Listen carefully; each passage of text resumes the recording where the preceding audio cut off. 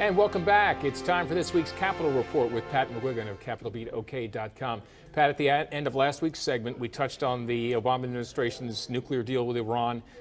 You indicated that a lot of good Democrats are against it, as well as virtually every Republican. But now Secretary of State John Kerry has said that really the only alternative to this deal is war.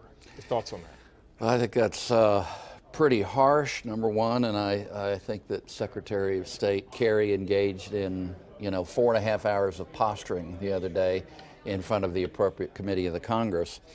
Getting down to it, there was an arms embargo that was supposed to remain part of this deal. That was the case in April, and that's for conventional weapons.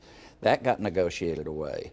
There was, on the implementation day, when this goes into effect, we don't know if they'll get as little as $50 billion all at once or as much as $100 billion. There's some debate about that.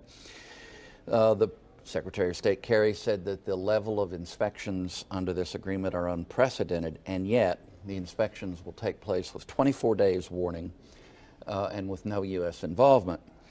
The agreement leaves Iran as a nuclear threshold power, and I think that's why there are so many Democrats that are skeptical, and a few will vote against. The question is, will there be enough to prevent an override of a presidential veto? Ben Cardin of Maryland, for example, he was critical of a side agreement that was made with the International Atomic Energy Agency for inspections at the sites that will be producing or could produce the trigger mechanisms for nuclear weapons. Coons of Delaware, Joe Biden's successor in the U.S. Senate, also a Democrat, he said, Iran has seriously earned our distrust, which is a pretty explicit sentence, John Tester, one of the leaders of the Democrats in the Senate, said, I don't trust these guys.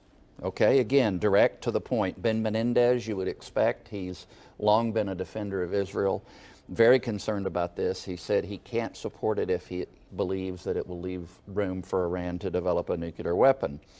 Chuck Schumer, Dick Durbin, both expressing concerns, and they're the guys that are expected to compete for the leadership next go-round.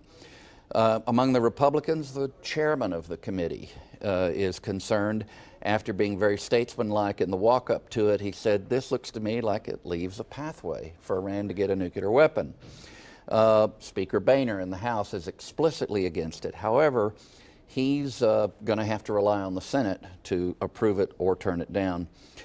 They gave away economic sanctions. They gave away the leverage on the allies, our allies. They ignored the Senate, and they left Israel vulnerable. It's hard for me to say much good about this agreement.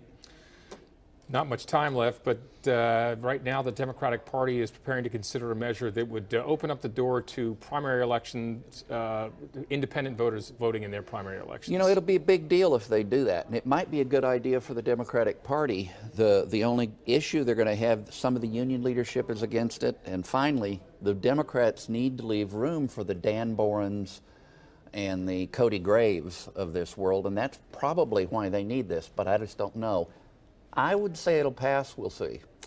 Well, you can read more about these and other topics at CapitolBeatOK.com. For Pat McGuigan, I'm Alex Cameron. Have a great day.